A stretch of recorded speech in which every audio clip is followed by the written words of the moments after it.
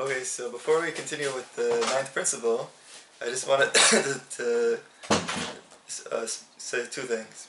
The one is I was asked to go back to the first principle and give an example.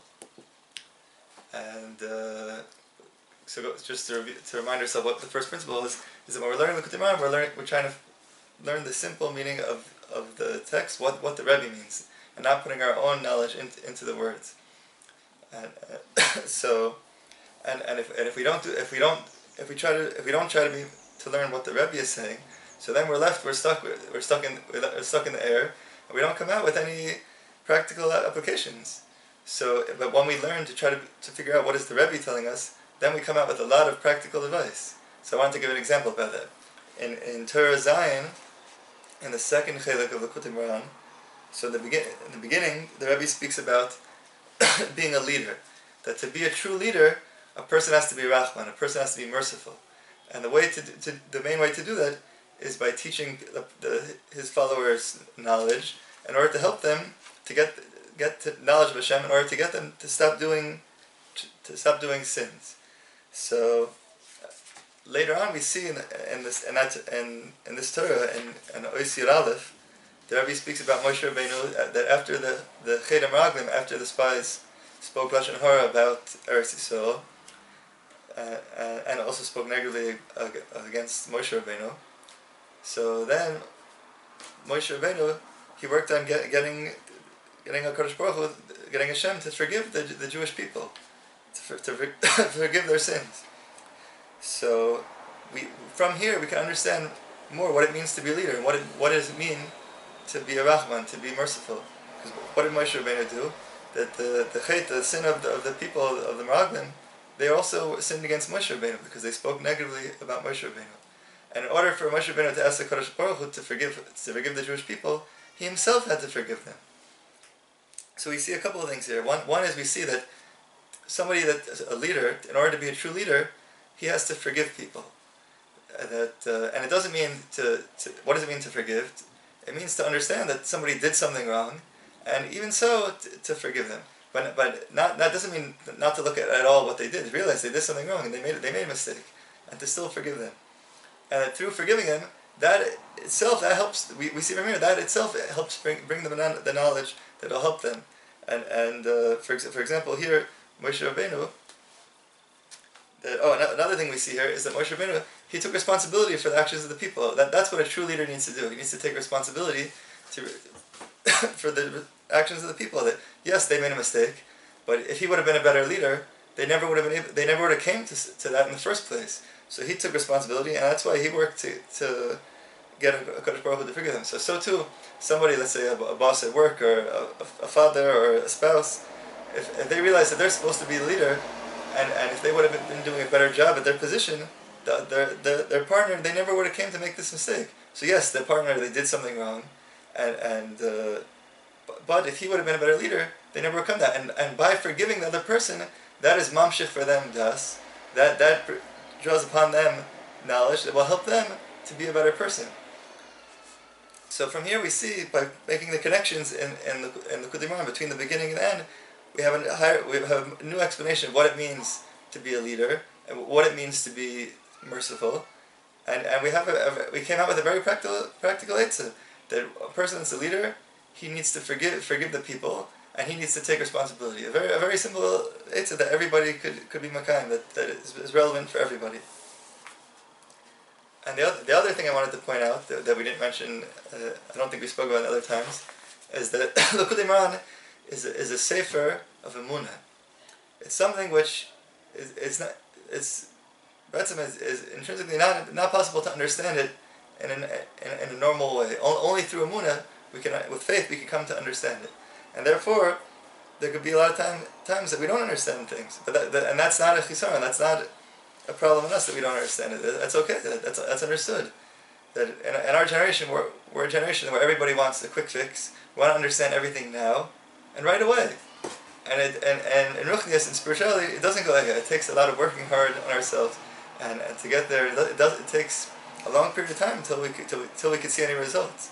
And so I know for myself that now I've been learning with a group of people. We've been learning Torah Zayin in the second chelik of Likutey Moharan for over 5 months, and there's still a lot, which happens to be one of the longer Torahs in the Likutey Moharan, and there's still a lot of things that I don't understand the simple meaning.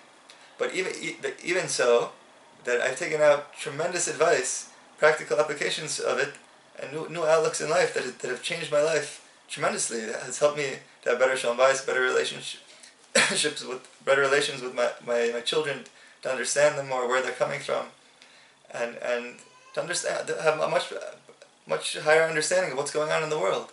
And that being true, even though I didn't understand it fully, so don't get depressed if you don't understand fully what's going on in the Likutey Moharan, because even so, you could still take out a lot of very practical advice that will still change your life. So that's okay. This is how it goes in Likutey Moharan. That in the beginning, it's, usually you don't understand anything, and it can be very frustrating. But that's part of the learning Likutey Moharan. You start out, you don't understand anything, and slowly you start to understand more and gain more, and start seeing things that you didn't see. And because of having emunah in the tzaddik, that helps us to be able to see things that we might not have seen until now, to understand in Likutey Moharan. So that was a little bit of a side. Now we'll go back to learning to start learning Klal Shi, the ninth principle. Klal Shi. Bedavar hasagoisa v'hidaoisa berenus hatzadik v'terasoi. Seve kavanasoi al yechidei hadaris Rabbi Shimon bar Yochai v'Arizal.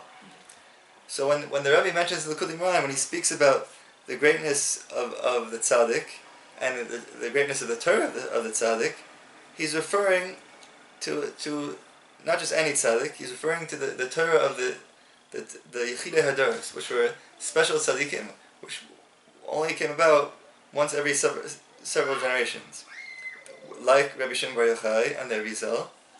Ubeikar lo yeh kavanasei beruam kekulam. And mainly the Kavanah that when the Rabbi speaks about the tzaddik and the greatness of his Torah, he's referring to the soul of Moshe Mashiach, which we're waiting for him to come. So to understand this, we need understand this better. We need to open up Chaim Moharan. Ois Reish Ayin Tes. And this is going to help us get more of a background information to understand what's behind this klal. Shemati b'shmoi she'omar min Rabbi Shimon bar Yochai shaya chidush k'meforsam ha'olam shoket ad ha'ari zechron l'bracha hainu shem Rabbi Shimon bar Yochai ad ha'ari zechron l'bracha lo niskal chadashis k'mo sheniskalo al yidei Rabbi Shimon bar Yochai ad sheba Arizal zechron l'bracha shaya chidush k'meforsam v'u gila chadashis l'gamay shleinim sim Misha Gila Chadashis Ka'ela Ad Ari Zechron Levacha Min Ari Zechron Levacha Ad Baal Shem Tov Zechron Levacha Hagam Ken Olam Shoked Bli Chidush Ad Sheba Baal Shem Tov Zechron Levacha Shaya Chidush Nifla Gila Chadashis Min Baal Shem Tov Zechron Levacha Arata Hagam Ken Olam Shoked Bli Chidush Kazeh Olam Isnalig Rak Al Pias Galas Shegila Baal Shem Tov Zechron Levacha Ad Hena Ad Shbasi Anoichi Ata Ani Maskil Galas Chadashis Nifla Zagami Shdan Lo Niskala Ayde Shum Nivra Chulei. So the Rabbi said that from the time of Rabbi Shimon bar Yochai, he was a special neshama, that he revealed a certain new type of Torah into the world. That from Rabbi Shimon bar Yochai until the Rizal, the world was quiet, and there was no chiddush, there was no new thing revealed in the world. Now here, when we're referring to the term chiddush, it doesn't mean what we're used to thinking. It doesn't mean insights in Torah, because of course, from the time of Rabbi Shimon bar Yochai until the Rizal, there were tremendous insights in Torah that were revealed in the world by many very great tzaddikim. We're talking about here a new way that the Torah of this tzaddik, that itself makes you new in a certain aspect. We'll explain that more later. And then from the Rizal until the time of the Baal Shem Tov, it was quiet. There was no new idea, no new Torah that changed you. That the Torah itself made you new until the Baal Shem Tov came along. And then from the time of the Baal Shem Tov until the Rabbi Nachman, also the world was quiet, and there was no new type of Torah. All the Torah that people were Megala revealed during that time, all were going with the new idea that the previous tzaddik had revealed. Until came the Rabbi, and the Rabbi revealed a completely new idea which had never existed which is complete wonder. And so now, okay, to help us understand this also, might be a little bit difficult for some of the people who aren't familiar with this. That we have the 5 different parts of the soul, the neshama. We have the ruach, the nefesh, ruach, neshama, chaya, and yechida. And the nefesh, ruach, and neshama, these are the lower parts of the soul. And when a person transgresses, he does a sin, so the sin affects these parts of the soul. But the upper part of the soul, the chaya, the yechida, that's above a person, and that even when he transgresses a sin, it doesn't affect those parts. So the idea of yechida, which the yechida hadoros, these special tzaddikim, which were select, they're only once in every several generations. That's the idea of yechida. The idea of yechida is the idea of a chiddush, the idea of new. So each one of these tzaddikim that the Rabbi didn't mention, but the first one was Moshe Rabbeinu, who revealed to us the Torah, and so each one of these tzaddikim, they revealed to us a certain type of Torah, that Torah in a certain aspect made you new. So Moshe Rabbeinu, and each one was a different part of like for example, Moshe Rabbeinu, he had this aspect of Yechida, but he was the nefesh of Yechida, and that corresponds more to the world of Asiyah, the world of doing. So when you learn the Torah itself, we see that makes a person come to do, and then the whole world went according to that until the next Yachid Hador, which was Rabbi Shimon Bar Yochai. And Rabbi Shimon Bar Yochai, he corresponds to the Ruach Shebi Yechida. And the Ruach, that's the spirit, that has to do with emotions. So when a person learns the Torah of the Rabbi Shimon Bar Yochai, the Rashbi, and the Zohar, the Rebbe himself said, the Rebbe says in Sichas Haram, when a person learns the Zohar, so or a person awakens a person to serve Hashem, so we see that it makes a person new in his emotions.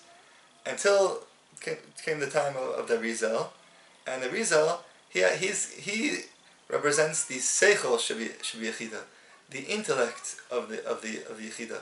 So the Torah of the Rizal revealed to us everything, all the mitzvahs, all the Torah, everything that we're doing, how amazing it is. And so when a person learns that, he becomes new. He gets in his intellect. Until came along the Baal Shem Tov. The Baal Shem Tov came, and he taught us that he represents the Chaya Shebi Yechida. He represents the Chaya Chiyas that makes a person fresh, renewed. That he feels a new excitement in life. When a person learns the Torah of the Baal Shem Tov, he feels like he's a new person. He's excited. He's refreshed. Until came along the Rebbe, and the Rebbe revealed something that was completely different, that didn't exist until now. The Rebbe of course, represents the Yechida.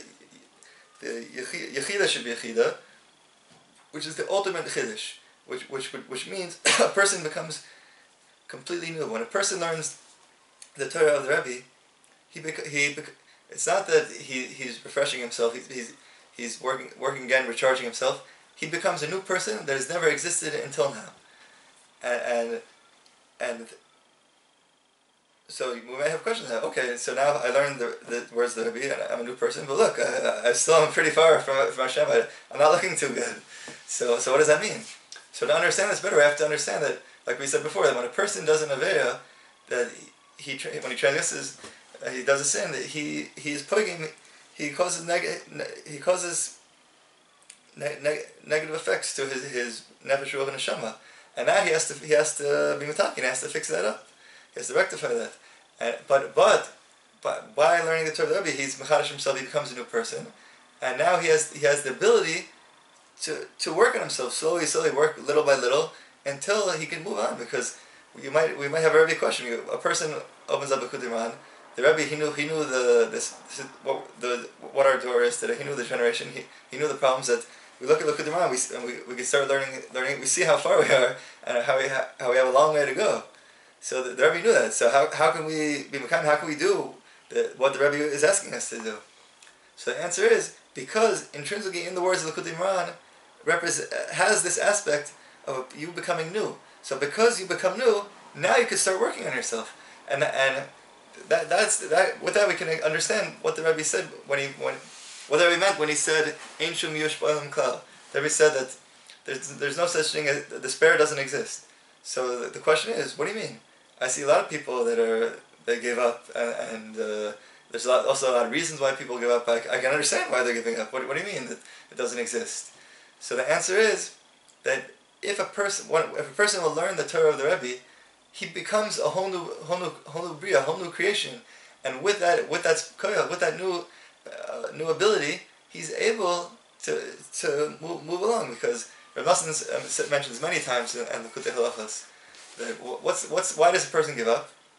Because he says, I tried many times already, and it didn't work for me. So what's the point? He gives up, and that's the reason why many people they go off they leave the Torah way of life. And Rabbi says a person has to have his chashrus ad kedei kach, to the point he has to make himself new, that he's never started ever. If you've never started in your life, you never tried ever. So now is the first time you're starting. There's no reason to give up. So that's what's happening when we're learning Likutey Moharan. We're getting the ability to we become completely new, and with that a new ability, we're able to start moving. So it takes time. We have to work to rectify what we've done wrong, and slowly we're able to move the ladder to become better.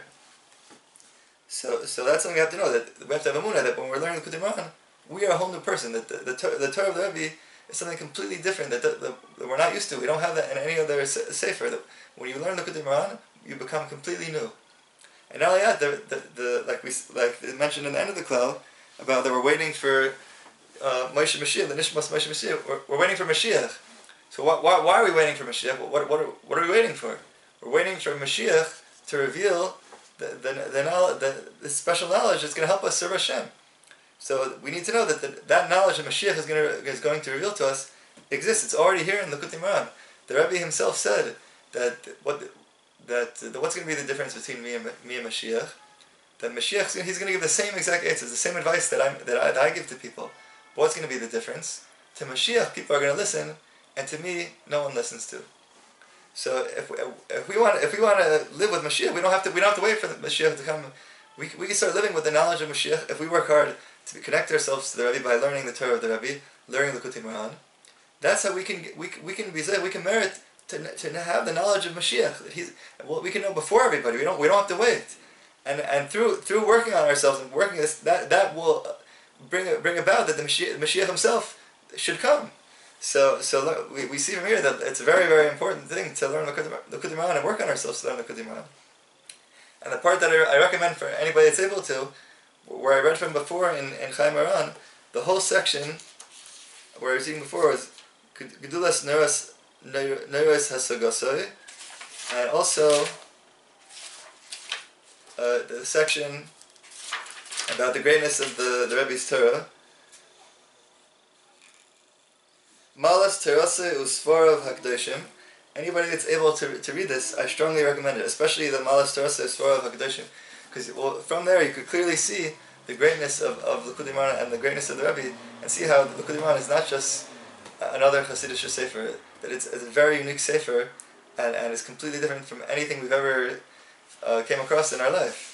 And I recommend to read it over a few times, because a lot of things we've never heard before, and through that it'll help us for our own emunah in the tzaddik, and the greatness of the tzaddik, and the greatness of the Torah of the tzaddik. It'll help us.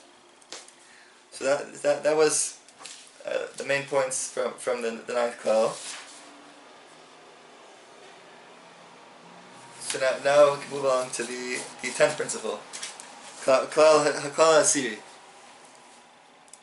Who sheberoiv hamamarim hagdolim shebesvarav hakadosh nira darko leval yidaber tchila bechibor uklalius sagasa im akasu ayamamar chazal yachtav asher matziel mefared tchila etzem hasaga zos b'lashon stam yeshamakta mechila es akasu ayamamar chazal hakol kol divrei hasaga shemavar achakach kol pam shenira kemeshana umachlev esederech v'aseder hazeh nimtzol hazeh bir midvarav. So we need to know that the normal format of the Likutey Moharan is usually the Rebbe first he mentions a pasuk, a verse in the Torah or Nach, or a mamar of Chazal from either the Gemara or a Medrash or the Zohar, and then after that he leaves that alone and he starts explaining his comprehension and what he wants to reveal into the world, and then after that he goes back to the beginning, the pasuk or the mamar Chazal that he mentioned, and then he explains the Torah, what he just revealed now, fits into that pasuk or that Mamar Chazal. And so that's the normal format of the Likutey Moharan. Now, Rabbi Ben Nachman tells us that if we find a place where there's a different format, where the Rebbe doesn't wait till the end, he explains the Mamar Chazal or the pasuk in the middle of the Torah, doesn't wait till the end, so then the Rebbe did that there was a significance why the Rebbe did that, and we have to work hard to try to figure out why the Rebbe changed the format, and from that we'll be able to understand more. And the way that we could do that is, like we've been mentioned a few times already, is we always have to go back to the first principle, to make the connections, to have the map of the entire Torah in front of us, to have the layout, and through that we can think about the different things, the different connections of the Torah, and try to figure out how that explains this. So, and the commentaries on the Kolam, they work hard on this klal to try to figure, because there's not so many examples of this klal, so it's difficult to give an example, because I'm not so familiar where we see an example of this one, but we should know that if we come across it, that there's a significance, and we have to work hard to figure out why the Rebbe changed the format. Okay, moving along to klal chadasar, the 11th principle now. Sheberubam kekulam ma'mikrois u'mamarei chazal shedorish oisam keperish hapnimi v'anistar shebahem nir baroi v'oimek haflas misilas ha'kdosha shesoivev l'chabram l'yachtam gam im perish ha'pashat shebahem lahavin moshel l'itza v'yeshaloi nir ha'chiburam l'achtusam im ha'perish ha'pashat mikoitzer das ha'masig v'oimek ha'musav gam asher tischalik v'tishtana ha'masila zois b'mamar l'mamar me'ini lenin k'noida muvor l'kol asher Yisrael ba. So even though the Rabbi, it seems like he's mentioning a more in-depth explanation when he mentions a pasuk, a verse in the Torah or Nach, or a Mamar of Chazal, and it's a lot of times that it doesn't seem that it's connected to the simple meaning. But you should know that it is connected to the simple meaning, and if you don't understand how it's connected, so then that's either because that you don't understand the subject matter, or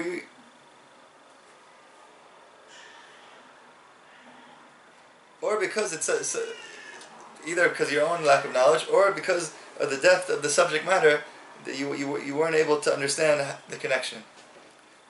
And we have to work hard to see how it is connected, because it is connected and it's one. It's not something separate.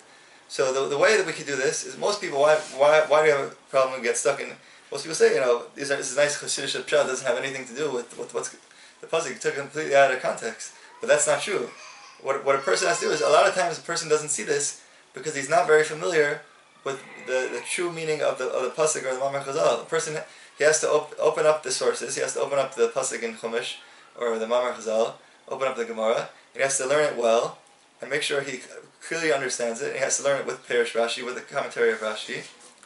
And after he understands it very well, so then the first step is he might still. It seems to him that the way the Rebbe is explaining and what's going on in the pasuk is something different.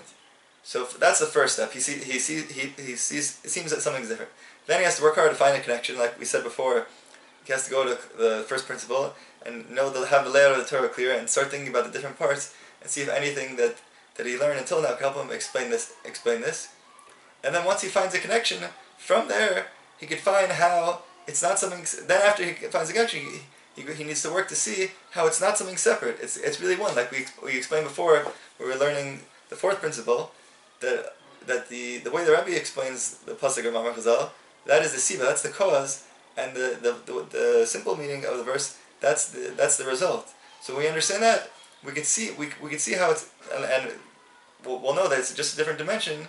It's two dimensions, but it's all one. So when we have after these introductions, so then we can understand how we could come to find out that it's all one. We need to do our homework. We need to look up the pasuk or the Mamar Chazal and learn it, know it well. Then we have to make sure we're familiar with the Torah and see the connections. And after that, we can come to see how it's all connected and it's all really one. And so part of this is that a person doesn't understand that Likutey Moharan is the chipus and the looking. This is people. A person thinks that in our life, in our generation, that the chipus, that's the b'di of it. They're not interested in searching. They want the results already without having a search and work. But it doesn't go like that. A person has to work really hard, and only through the working, through the search, that's how he can come to where he needs to come. So that's part of Likutey Moharan. If you want to gain from Likutey Moharan, you want to change yourself. It's only going to work if you're willing to put in time to look and know it's not going to happen overnight. So it's okay if you can't invest a long period of time every day. Like we said in the last year, that even if you can only give 5 minutes a day, that's also part of the chipus and the working hard. But it takes time. You have to put in the time. You have to look. You have to work hard. And you have to daven about it. And through that, you could come to understand what the Rabbi means. Now moving along to the 12th principle, Klal Shnei Masar. Hamura hapshuta b'remus das haborei yisborach le'ein soif va'amuka le'ein tachlis al ki ninsom harbe dvarim hanirim ledatenu ha'anoisha kishnei hafachim meris echad le'eder gvul chachmasa v'daita yisborach le'vilti hafachim yichashvu.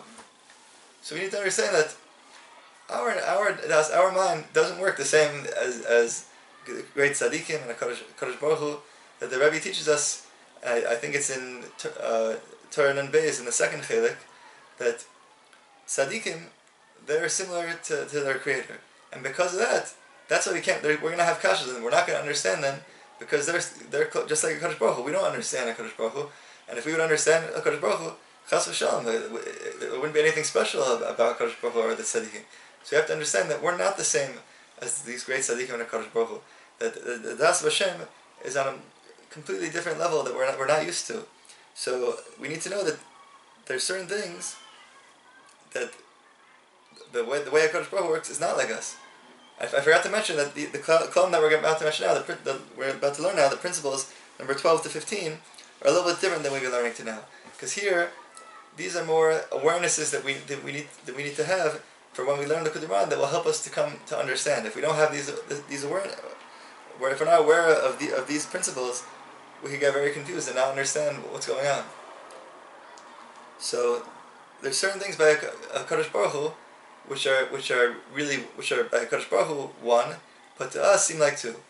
For example, we have atzvus and simcha. Depression and happiness to a human being, they don't go together. They're complete opposites. But to HaKadosh Baruch Hu, they're one. There's no separation between the two, and it's not something that we can understand. It's something that, as long as we'll be in a guf gashmi, in a physical body, we'll never be able to comprehend. And only through having emunah and faith, through that we could come to grasp a little bit and have some type of understanding of these principles. And after we finish this call, I'll give an example in Likutey Moharan, because in Likutey Moharan every single Torah has this phenomenon. And if we don't understand this, we get very stuck and become very confused and miss the main point of what the Rebbe is trying to tell us.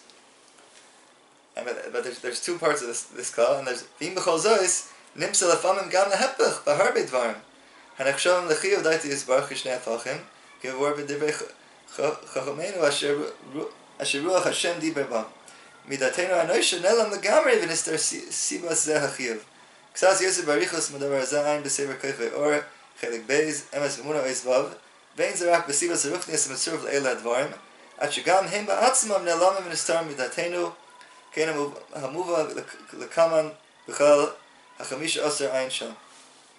So we have another thing. We have something that to us it seems like it's one, but by HaKadosh Baruch Hu it's really two. And an example of this would be we have two plates, both of delicious steak. Two plates, and on each plate is a delicious steak with the same exact spices, and it looks the exact same. Each one was cooked medium well, and everything looks the exact same. I don't see any difference about it. But they're completely, but by Hashem they're completely different. Why? Because one of them is an avela, one was shot by somebody, and it wasn't ritually slaughtered, it wasn't shechted, so that it's an avela and it's prohibited for us to eat it. And the other one was shechted, it's kosher, I'm allowed to eat it. So, and they look the exact same, but they're completely different. Now this second part of the klal, these things which are two to HaKadosh Baruch Hu, but to us seem like one, that's something that's easier for us to grasp, because it's something we understand that there's Tam and Ruchni, and that there's spiritual reasons behind them why they're different. So I can grasp. It's much easier why they're two. But the first part of the klal that we learned, that Atzvos and Simcha are the same. It's something that I can't fathom. It's something that doesn't sit well on my mind. How could that be? And anybody that wants to learn more about this klal, so they could look up in the Sefer Koicha, or Rabbi Ben Nachman mentions, which is the Torah from Rabbi Ben Nachman in Chelik Beis and Emes Emunah Ois Vav, where he speaks that more up there about this idea of Shtei Chacham B'nei Seicha, two things which are, to us seem like two, but they're opposites, but to Kadosh Baruch Hu are one. So I want to give an example in Likutey Moharan to help us understand this, because this exists in every single Torah, and if we don't know that, we get very stuck. So, for example, in the Torah of Reish Pei Beis, Zamra, where the Rabbi teaches us about Nekudas Tovos,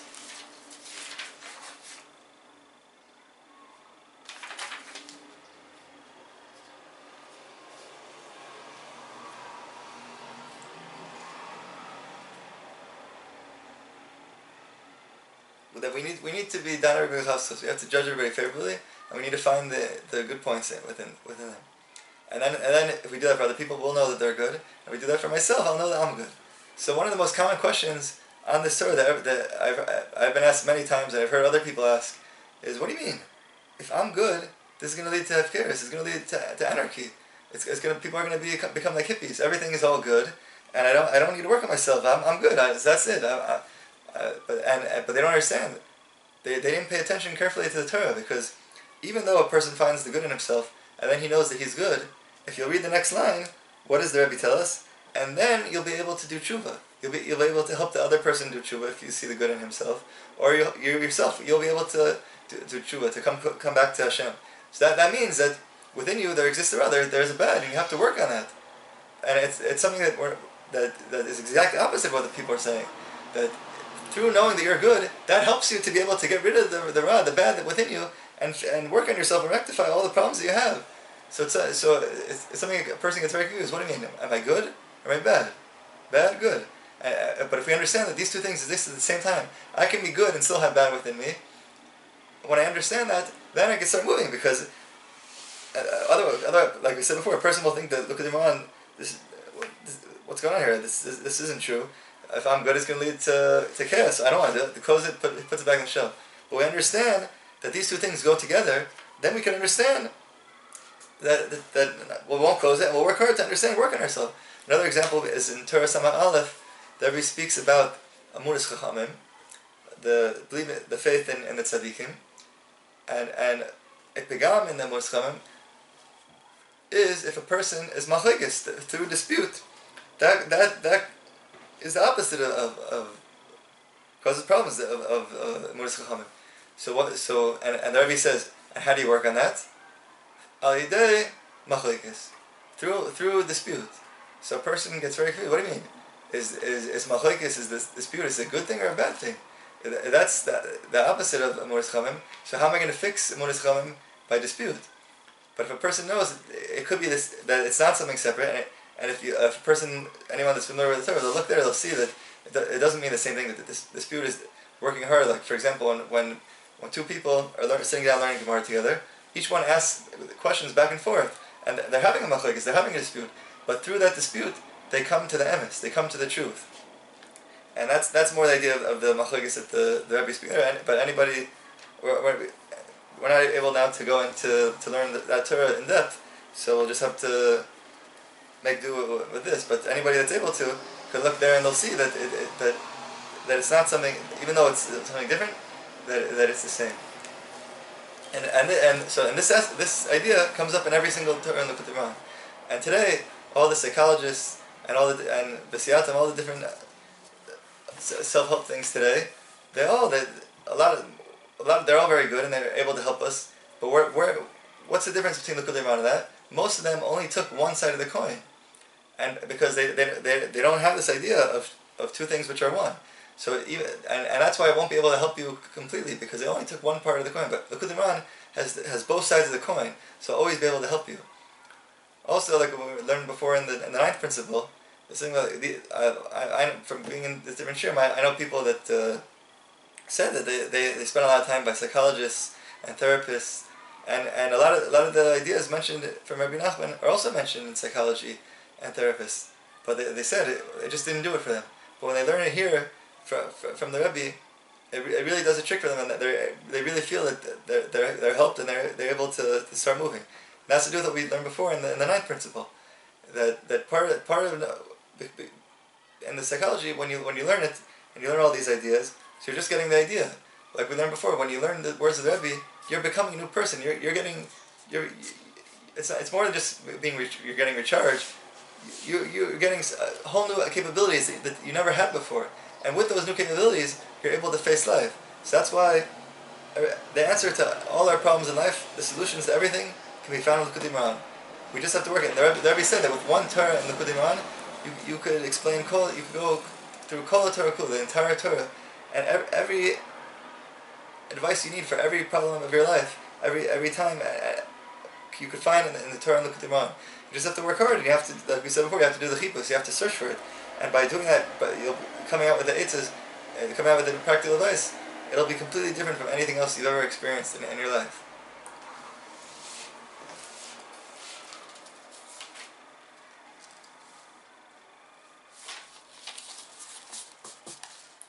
And so this idea, the 12th principle, comes up, and it's connected to a lot of things that we've spoken about until now. For example, we explained in the first principle, that the Rebbe we are learning nigla, we're learning the revealed words, but the nigla, the revealed, is really nistar, it's hidden. And the way you can find that is through nigla, through what's revealed in different places, and that you reveal what was hidden, and you see that nothing was ever really hidden to begin with. So to say that the nigla, it's nigla and nistar, it's revealed and hidden, those are two things that don't go together, and it might have been difficult for a lot of us to understand until now. But now that we have this principle in front of us, we'll see that this idea comes up over and over again. A lot of things we mentioned until now, I don't remember offhand, but very much encompass this principle. And now retroactively, if we go back, we'll be able to understand a lot of the principles, we'll have a much better understanding of these principles than we had until now. Klal HaShleisha Asar, the 13th principle. Hu asher chibarti bechibur b'fnei atzmoi, v'nikra b'shem amuna b'yediyah haruchnius, v'dayin lo nitpas. So the 13th principle, it was Rabbi Nachman. He made a special booklet where he wrote it, and he called it amuna b'yediyah haruchnius, which means the faith in the knowledge of spiritual things, and it was never published. And the reason why it was never published is because Rabbi Nachman he prohibited from publishing it, because he was afraid that if a lot of people by reading it, they might come to misunderstand it, and he was afraid of what the outcome of that could be. So he never printed it, and it only existed in manuscript. And from generation to generation, people wrote it over by hand, and it's still, there's people that still have it today. I myself have never seen it, so I can't give it over. But my rabbi has it, Rabbi Aaron Eliyahu Führer. He has a copy of it. And when he gave over the shirim explaining these 18 principles, he mentioned that the reason why he didn't want to write it is because this is what Rabbi Nachman, he wants us to come to on our own through learning the Likutey Moharan, through these principles. It's something a person comes to on his own through a lot of work. So because what was this kuntres called? Emunah b'yediyah ruchnis. The learning of the Likutey Moharan, it's where the emunah, the faith, and the knowledge come together. That too, like we just learned a few minutes ago, is something that doesn't go together. Emunah and faith and knowledge are something that don't go together. But by Hashem, it's something that does go together.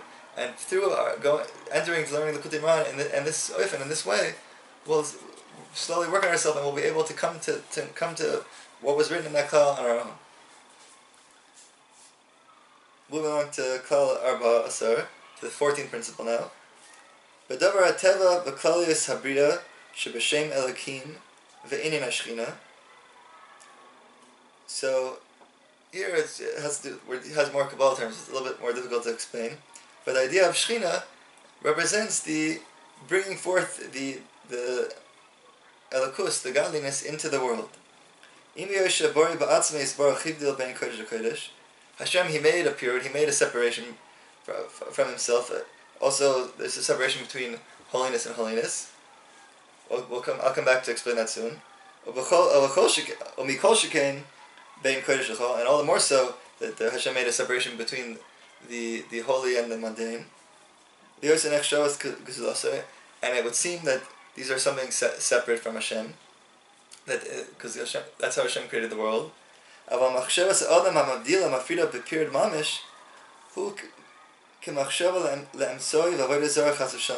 somebody that he views the world as something separate of Hashem, and that's how he views it, that is itself avodah zarah, idol worship. Ki hachacham hameven medaite b'yediyah delay neda v'nitpas klal, his chashvusa kizulasim v'emsoi k'yochel nichnas v'yitzi b'shem v'yichuda l'bori b'atzmei zborach. Because a real knowledgeable person who understands what is not really something that's possible to understand, and he's able to grasp it, he knows that which Hashem is separate. He made a separation from Himself. That He created the world. That Asher B'emes Hamiti Eino Milvade V'Zasi Koach U'Mamash B'Teva Sar Ha'olam Atach B'Shchina Hanal. That even though there's a separation, but it's all one with Hashem. Ad Asher Yizke V'Yis'al L'Ruach HaKodesh Ke'ein Nevuah B'Deres HaKodesh Mishnei HaKruvim Kodesh HaKadoshim Lo Yira V'Lo Yachsa B'Zeh L'Tmunas Mamash Chas Hashem V'Doi Ki Kisarti V'Dalakti B'Nonim Dakim V'Ruchdim Ke'ele. And the more a person is able to grasp this, understand, he can see that, like we learned before, there's two things which don't seem to go together, but they're together. That here we have the Hashem created the world, and it seems like everything is separate of Hashem, but at the same time, everything is all Hashem. Everything is connected to Hashem. It's two things that don't seem to go together, but they go together.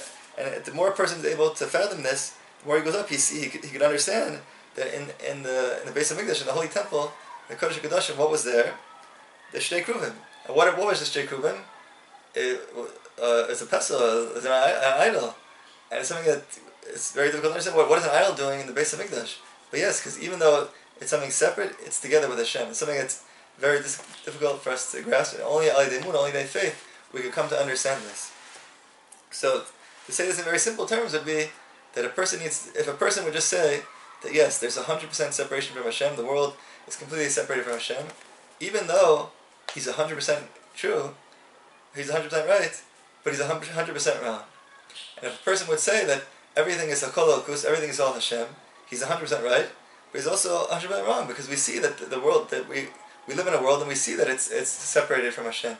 So a person, through Emunah, he can know that even though everything is separate, at the same time it's all connected to Hashem. It's something that we can only fathom only a little bit, even a little bit, only through Emunah, because it does sound something that doesn't sound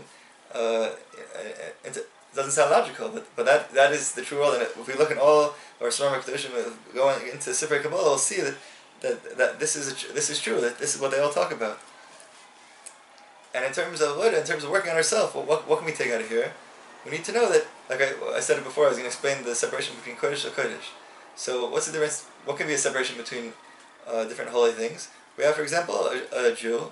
A Jew is considered Kodesh, but we have a tzaddik. A tzaddik is on a higher level. There's a separation between myself and between a tzaddik, a great righteous person. So on one hand, there exists a separation. I'm not on the same level as a tzaddik, but at the same time, I'm also one with the tzaddik. For example, we have Likutey Moharan. The Rebbe is much greater than us, but at the same time, he gives us the same exact avodah, the same thing to do as what Mashiach is going to have to do. So at the same time, there's a big separation between me and the tzaddik, but at the same time, I'm together with the tzaddik. We're all in the same boat. Or for example, a father and a son. So the father has to come down. He has to come down to the son and to relate to him on his level. He has to play with his son, and give him warmth and love. But at the same time, he's not together. He's not the same as his son. The son is not allowed to call him by his name. He has to show proper honor to his son. There's halachos of kibbutz aim, how the son has to treat his father, because at the same time, even though they're together, there is a separation. And like the Rabbi tells us, I'm pretty sure it's a Sicha in Chaim. The Rabbi says that Atem biladai klum, that you without me, you're nothing. But at the same time, the Rabbi says Ani biladeichem klum, that I without you, I'm also nothing. That the Rabbi needs us, and we need him. So it's a dual relationship, even though we're not on the same level, but at the same time we are, because we're helping him and he helps us. But so that we have that there's a separation, but at the same time we're all together. And so these two things, these are where if we don't understand both these things, it could cause very grave mistakes. Like for example, the people that just said that everything is separate from Hashem, so they said that that was the root of all the idol worship. What happened? They said that Hashem is too great. He separated himself from the world, and they started worshiping the sun, or the moon, or the stars, or idols, whatever. And that was caused a great mistake. They didn't put these two things together. Or if a person only says that everything is Hashem, they can make a different mistake. A person who says everything is Hashem, so that becomes his umbrella to do whatever he wants and not act a moral life. Because he says, what's the big deal? Everything's Hashem, so everything he's doing is great. But that's a big mistake. So he has to know these two things. He has to know that on one hand, everything is together, and at the same time, that everything is Hashem, everything is one. At the same time, everything is separate. And if we know that, we could be very successful in our life. Just to go back a second to the 12th, the principle, I thought of another example that I'm learning now at Torah Zayin in the second chelik. The example is that the Rabbi teaches us that a person is very far from Hashem. A person is rachok from Hashem. But at the same time, a person is very close to Hashem. So a person it's very difficult for him to understand what's going on here. Am I close or am I far? It's something that he can't fathom. But his success to become being really close to Hashem is knowing that even though he's rachok, he did a lot of affairs. He fell very far. But he has to know that in his place where he is, he can connect to Hashem, and he's very close to Hashem in that place. And when he knows that he can start moving. But if a person says, "What do you mean? I'm very far from Hashem, so there's no hope for me. I fell very far." That's then. But that's not true. A person knows that even though he's far, at the same time he's very close, and Hashem is with him in his place. And a person connects to Hashem from where he is, then he can start moving, and he can become very, very close to Hashem. But Rabbi Yitzchak said that when a person has the Rebbe, he knows that there's no aliyah seviers, there's no such thing as going up and down. The person is always with Hashem wherever you go. Even if you're going up or down, Hashem is with you wherever you go. So it doesn't make a difference going up, down. Hashem is here. Connect to Hashem where you are, and that's how you start moving. That's how you start the stories. Everything starts moving once you connect to Hashem from where you are, and that's how you can be successful in your life. But if a person doesn't know this, doesn't have a munah that there's two things which are opposite that are really one, so then he won't believe that he's close to Hashem and in his place where he is, where in his far place. But when he knows that, so then he can start and then he can become close to Hashem. Now moving on to the 15th principle, Kal Chamisha Asar. Mashe noida b'chachmos hamukos, asher las barasam muchach l'chalek l'hafredes hachachma v'amsar l'chalakim v'evarim, ve'echad yugshu v'ishvil b'chir v'hechach zeh lezeh. Fallen gam b'chelek echad k'shenechzer v'navad ein b'yicholis l'habit l'deliros es ha'matar v'amechuvan asher ba. So when it comes to very deep wisdoms, a very deep intellect, when a person wants to study and understand it, it's necessary to break it up to divide it into different sections, because if he doesn't do that, he'll never be able to fully understand it. And if he's missing one of the parts of the pieces of the puzzle, so he's never going to be able to fully understand this intellect.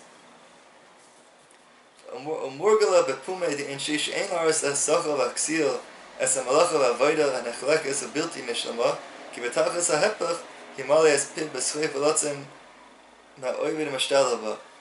And so people say that it's not a good idea to show to foolish people. And here they use the lashon of ksil. It doesn't mean that somebody that is complete fool. He doesn't know how to think. We're talking about somebody that has intellect, but his own intellect causes him to make a mistake.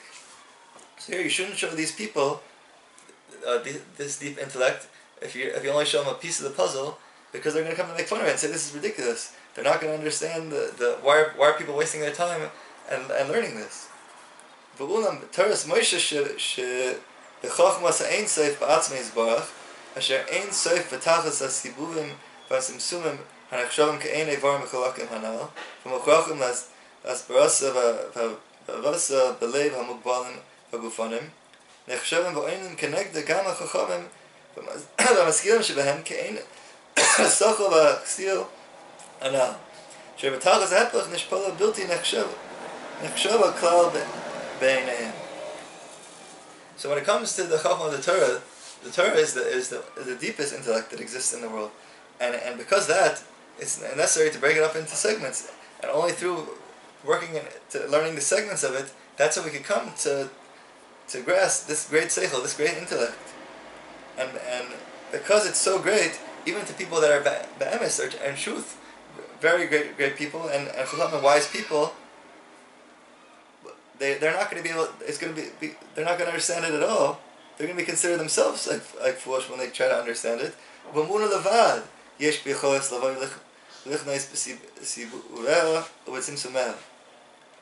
And only through Amunah, through faith, these wise people can grasp the Torah and come to understand this great intellect. And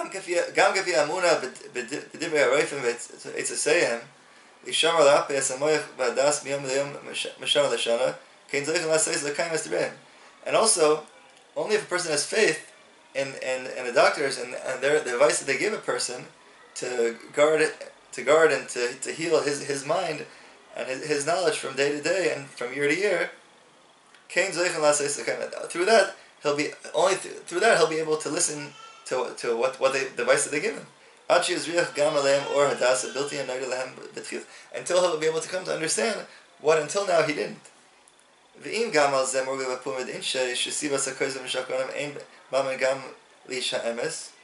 though people say that because there's a lot of people that are not truthful, and that's going to prevent a person from believing in the truth.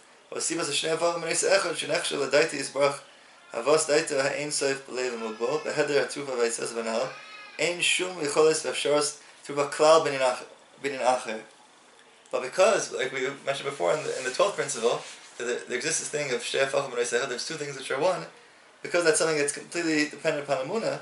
If a person doesn't believe, he'll never be able to heal himself, he'll never get to where he needs to get to. Oh yes, that was very nice. So what does this have to do with learning Likutey Moharan? So we need to know that behind every Torah in Likutey Moharan is a very great seichel.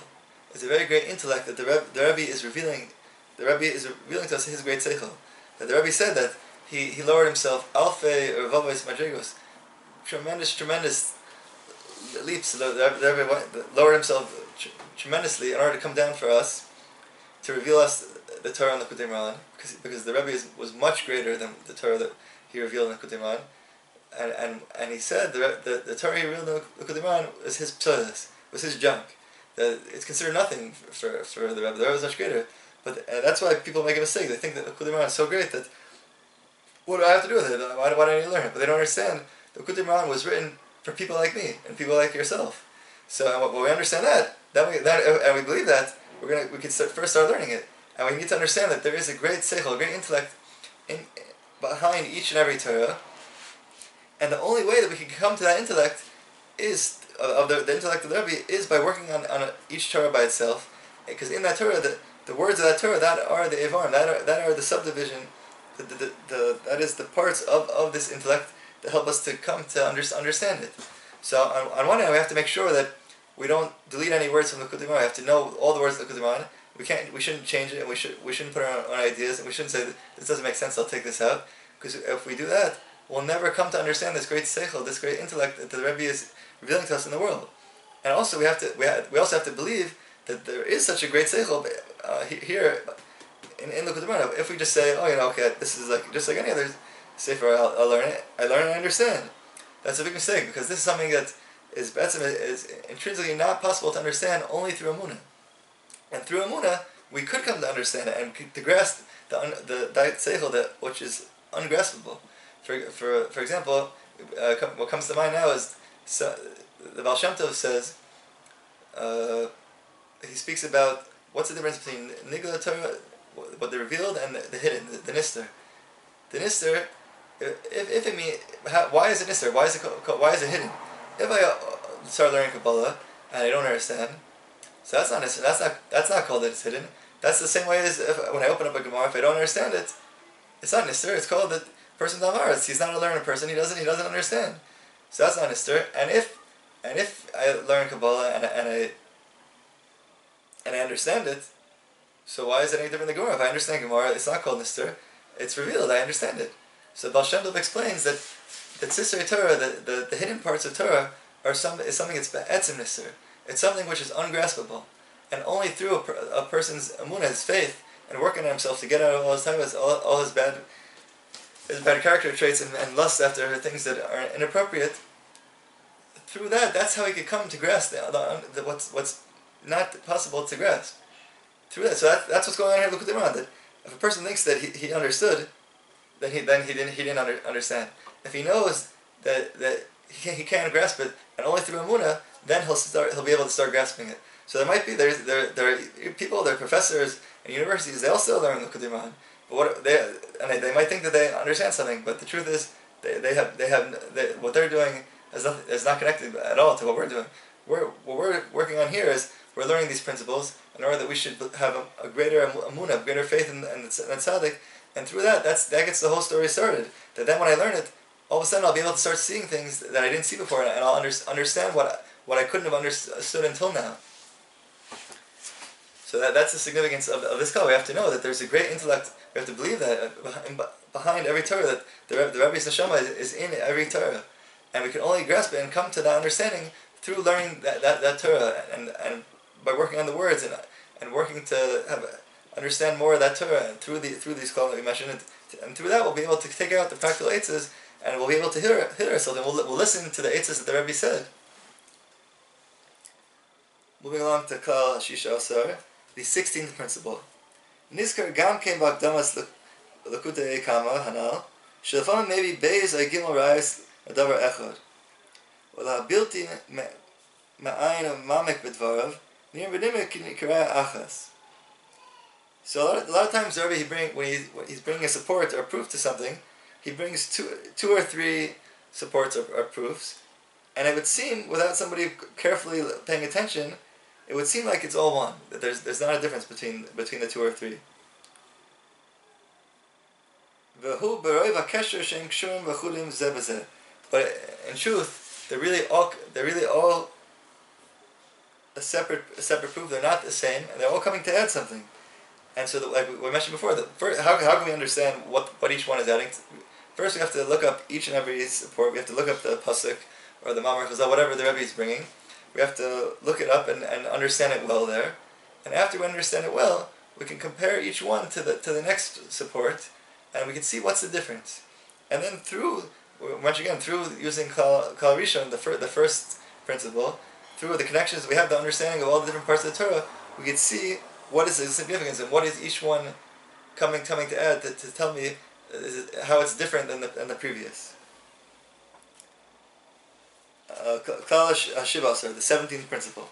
She'ein darka hakdosha laharkiv b'emsos kishrei dvarav hakdoshim shebechol Torah inin miuchad b'fnei atzmai bilti kavana miuchades lezeh. So the Rabbi, when he's mentioning a lot of different subject matters in one Torah, they're all connected. The Rabbi doesn't usually go out of his way and then mention something that's not connected to the previous different topics that he spoke about. And if he did mention something that seems not connected to those topics, he did that for a specific reason. וכן כשגורם להידיע עצם ההשגה של כל התורה, וmaybe אחר כך איזה כסף במאמר חז"ל שמבואר בו זייס השגה, אין דרכו להרחיב בזה הכסף או מאמר חז"ל עניין אחר, שדיבר בו מקודם ושלא נזכר תחילה בעצם ההשגה, ואם נראה לפעמים לעיני המעין ששינה מדרכו ומסיעס הזייס, ידע נאמר כי נמצא לזה ביר מדבריו הקדושים, ובחתירסה ובגייסה ימצא ויראה מעט הרבה אשר נרמז גם זייס בדבר ההשגה שדיבר וגילה, ואז יבן כוונתו הנפלא שהביאסה לזה. Or a lot of times when the Rabbi starts out, like we mentioned before, that first he brings the pasuk or Mamar Chazal, then he goes on to start explaining his comprehension, and then he goes on to explain that Mamar Chazal or pasuk. So in a case, and so now this part of the call is telling us that when the Rabbi explains that pasuk or that Mamar Chazal, he doesn't usually bring in something that he didn't mention in the Torah and Likutey Moharan until now.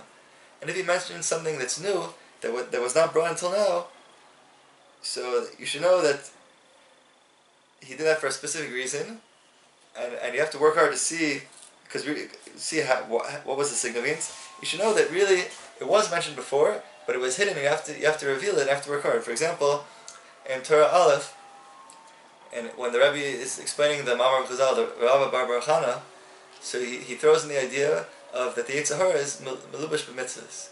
The Yetzer Hara, he hides himself in a person doing his mitzvahs, and that's something that seemingly was not mentioned before in the Torah Aleph until now. So the person has to go back to the previous part in Torah Aleph and to try to dig and see where was it merumaz, where was it alluded to, and once he sees where it was alluded to, he'll understand he'll be able to come to understand why the Rebbe mentioned it in this way, and didn't mention it explicitly, and so a person has to work hard. And also, the klal rishon, the first klal, can help a person to come to understand the connection, why the Rebbe did this. And now is the last klal, klal shmoin asar, the 18th principle. Shadvarim hanoidim u'mavarim b'divrei chazal, or b'sifrei kabbalah, the things that are known and brought in Chazal, the rabbis of the Gemara, and the Medrash and Zohar, are things that are mentioned in Kabbalah. Shenimsa Kampan, that are mentioned many times. Sheinu Maskir Behem Zulas Brashe Prokim, that the Rabbi sometimes he just mentions them in brief and he doesn't go into it. And the Rabbi he relies on the fact that you already are familiar with this, or that you'll look into it. So the Rabbi expects you to know certain things. So for example, the Rabbi in Torah Zayin Chelik Beis, he mentions that on Yom Kippur that we say Slachna, and that we daven that, that's a piyut that we say in the Yom Kippur prayers, and he expects you to understand that. Or another example is that in Chazal it's mentioned that there's the idea of bittul b'shishim, that if something that is prohibited to eat falls into, let's say, a pot of soup, something that's kosher, so you have to take out the iser, and then you need to do a measure. You need to know, do I have 60 times what I have in my pot now, the kosher, what I was cooking, is that 60 times what was prohibited that fell in there? And if it is, so then I'm allowed to eat my food. But if not, so it's prohibited, and I have to throw it out. So the Rabbi mentions that he expects that you know that already. So, okay, Baruch Hashem, mazel tov everybody. We completed these 18 principles, and now I strongly recommend to everybody who anybody's able to review them several times and try to understand them because the main idea here is this is not like we're reading an instruction manual, that we read the instruction manual and then we can throw it in the garbage and have nothing to do with it. This is a part of Likutey. This is what comes out from learning the Likutey Moharan. This needs to be the way that we think, and the more that we learn this, the more we become accustomed to this. So then it happens automatically. When we learn the Likutey Moharan, this becomes the way that we think, and then we always can stay connected to the Likutey Moharan. And so anybody that didn't understand fully, don't worry, because I can't say that I myself understood fully, but the Rebbe teaches us that a bissel is oich good, that even a little bit is also good. And this is something that a lot of people make a mistake. they think, oh, this is just a nice thing to tell the Chazik people, to make people, they shouldn't feel bad. But no, for Reb Nosson, this changed Reb Nosson's life. When Reb Nosson heard this from the Rebbe, Reb Nosson already he was a tremendous Talmid Chacham, but he had a lot of different obstacles in life, and he wouldn't be able to learn. So that when he would get stuck, he would stop learning, and he would end up not using his time valuably. But once he understood that a little bit is also good, so he took so he learned a little bit, and then he realized he could learn a little bit more. And from running after that little bit, he ended up getting a lot. So also here, that we have to understand that you can't always get everything perfect. I've thought to myself that should I give these series of shirim or not? I don't fully understand them. But then even though I decided that no, the Rabbi teaches us that a little is also good, and whatever I have, I'm able to give it over, because in English there's not so many people that speak about this, and now currently in Breslov there's all the different rabbis are starting to make a very big deal about this, because this could really help a person connect. And there's a lot of different shirim in Hebrew and Yiddish, and we wanted to make this accessible also to the English speaking public. So I worked hard, and I myself slowly starting to understand them more. But when I first started learning these, I really didn't understand much, and slowly after reviewing them over and over again, and learning the different books that commented about them, and listening to shirim about them, and listening over to the shirim about them, and thinking and speaking with people, and learning Likutey Moharan and in the way of based on these 18 principles, all of a sudden I start seeing that I'm much more connected to the Likutey Moharan, and I want to share that with all other people, and to know that everybody, even if all you got out of this is that you have a new level of emunah, a new faith of what Likutey Moharan is, that before you just thought it was different, just like any other Chassidish sefer, and now you know that it's not, it's completely different sefer. We've never experienced anything like this in our life. That's also very good, and because we only learned these principles very briefly, and they could be learned very much in depth, but we're more concerned with learning the Likutey Moharan. So we learn these more briefly to get a basic idea of what's going on, and everyone on their own should review them till they have a better understanding. And as you learn the Likutey Moharan, you also retroactively also understand a lot of these kohen. So I give everybody a bracha that I wish you a tremendous hatzlacha. You should have a lot of success at learning the Likutey Moharan through and connecting to the Rabbi and working on yourself, becoming better, having more emunah in yourself and the tzaddik and the eights of the advice of the tzaddik and Hashem, and through you should know that through what we've learned now, working on that and applying it to our personal learning of Likutey Moharan, and working to really go with the Torah, is that to connect to it. Every day we try to learn a little bit of whatever we could of the Torah, picking one Torah that we connect to. Everyone can pick whatever Torah they want. The person wants to work on Tavis Mammon, he's always busy running after money, so you can look in the back in the Mafteach, you can look in the index and see look at the different Torahs that talk about Tavis Mammon, about a person that's running after money, and he could choose that Torah. He could extra. A person wants to work on Emunah, he could look there, see which Torah is talking about Emunah. He could choose that Torah and start working on that Torah and that Emunah. Because also besides that, it does exist. There is an schoolie. There isn't that when a person reads the words of the Likutey Moharan, that brings that thing into the world. So a person that needs parnasa, if he learns the Torahs about parnasa, that'll help him have parnasa. But we know that's not the main reason why we're learning. We're learning because we want to change ourselves. So let's say a person wants to work on himself. He has Tavas Achila. He's always overeating, and he's always wants to eat. So if he learns the different Torahs about Likutey Moharan, that's going to help him. That speak about Tavas Achila, that's going to help him to get out of that. And he'll see where he's holding, and by working on it and applying the 18 principles that we learned, he'll see that it'll take time, but he'll see that his life is is connected to the Torah, and he'll see that he identifies very much with all the different bad midos, all the bad character traits that are mentioned in that Torah, and then he'll see the advice that the Rebbe gives to work on that, and he'll apply that, and he'll see that works, and he'll see that slowly he'll be a different person at the end of learning the Torah. Even though, of course, he won't have understood it fully, because that's not something impossible, but he'll have connected to it to where his level where he's holding, and he'll see that he's not the same person where he was before. And that'll just encourage him more and more to keep learning the Likutey Moharan, and it'll make him a different person. That Rabbi Nosson says in the Likutey Halachos that the main Torah is the Torah of the tzaddik. That it's not that it's like a nice spice to spice it up our life. But we have to understand that. Now that doesn't necessarily mean that you have to learn the Likutey Moharan in 5 hours now. But we have to understand that the Ikar Limud is to get the Limud of the tzaddik.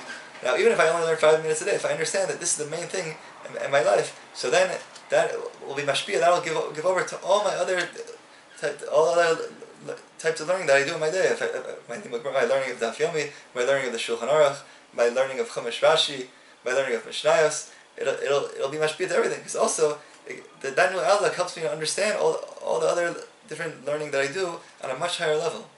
So when we work hard, look at the Moharan, it changes our life in every aspect. So I give everybody my heartfelt bracha that you should be matzliach to learn the Likutey Moharan and to learn the Chai Kolim, the 18 principles, and to go with them, and to go with the Torahs of the Rabbi, and that it shouldn't just be a sefer that stays on our shelf. Okay, everybody should have a great day, and should be well.